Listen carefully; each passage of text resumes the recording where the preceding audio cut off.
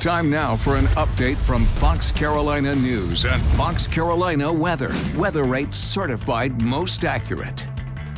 Good Tuesday afternoon. I'm Cody. Hope you're having a great afternoon so far. It's been a beautiful one for sure. Talking about the weather, we'll check in with Chief Meteorologist Kendra Kent in just a moment. But we continue to follow a breaking news story out of Western North Carolina, where Hendersonville police say a 12-year-old shot another 12-year-old at the Hendersonville Middle School.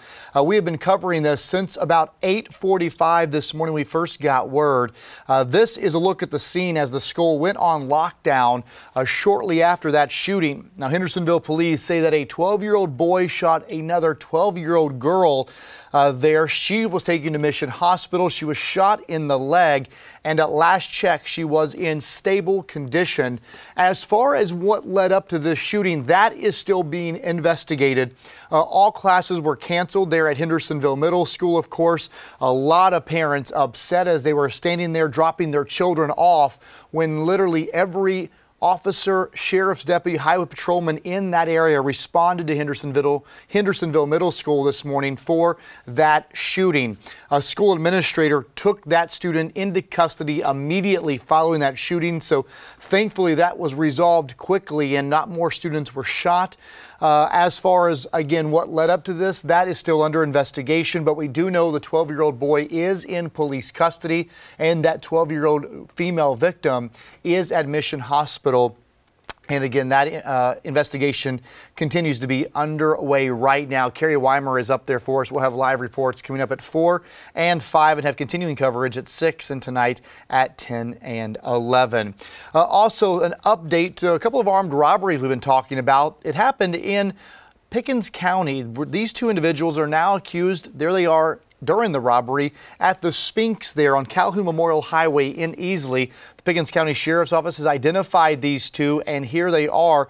That is a look at Sherrod Lukel Jackson and Casey Avante Blue. Now, this guy right here, you see him with that dark brown hoodie.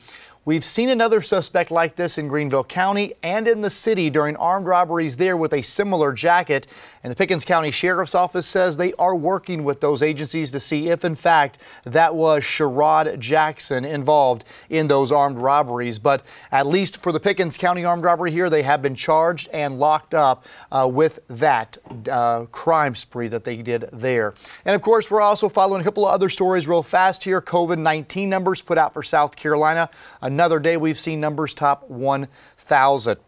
And we just watched the Greenville County Sheriff's Office announce a cold case, a homicide arrest from 2015. We'll have much more on that coming up at 4, 5, and 6. And of course, everything you need to know about You Decide 2020 right here at foxcarolina.com. But we're doing it for you again, Chief Meteorologist Kendra Kent, because it is a very nice afternoon, Kendra, after a cold start to the day.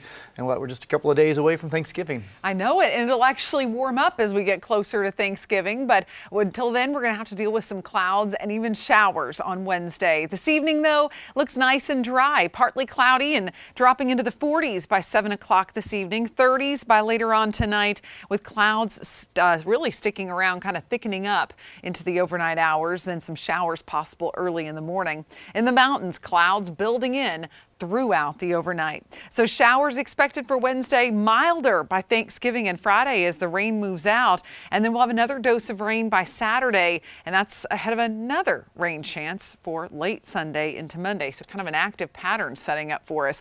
Of course, you'll want to check in on the morning news as well as at 4, 5, 6, 10, and 11 and download our Fox Carolina app.